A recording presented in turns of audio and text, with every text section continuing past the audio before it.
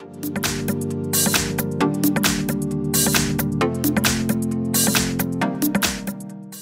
I have Xiaomi Redmi 9C, and today I'm going to show you how to perform factory reset operation on this device. So firstly, what you have to do is to open settings, then go to the about phone section, and here you have factory reset.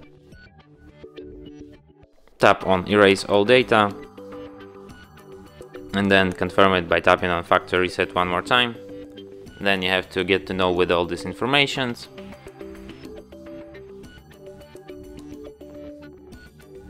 Tap next, then get to know with all this information one more time.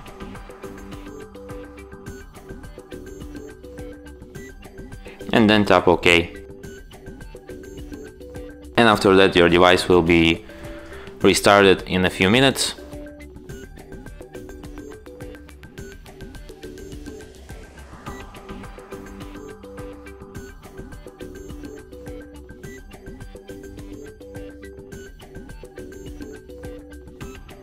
And that's it.